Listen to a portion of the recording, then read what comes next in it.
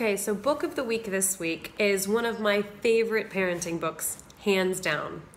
When I became a parent 14 years ago now, I read every book there was that I could find.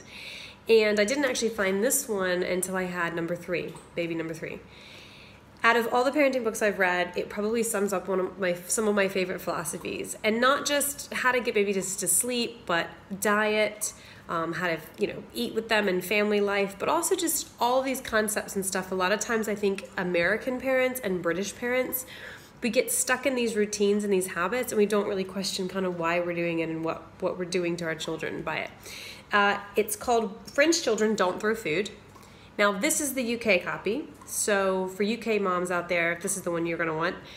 In the US, it's called Bringing Up Baby, or B-E-B-E, Bringing Up Baby, and it's by Pamala Druckerman. That's her name. She's British.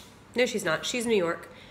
She's from New York, and her husband is British, I'm pretty sure. Yeah. But they moved to Paris, and it's just about the Parisian lifestyle and just noticing how French parents did it and the different cultural differences. And it's really easy to read. It's really funny, especially if you're either French, British, or American, because you can definitely find some sort of common ground in some of the stories that she tells.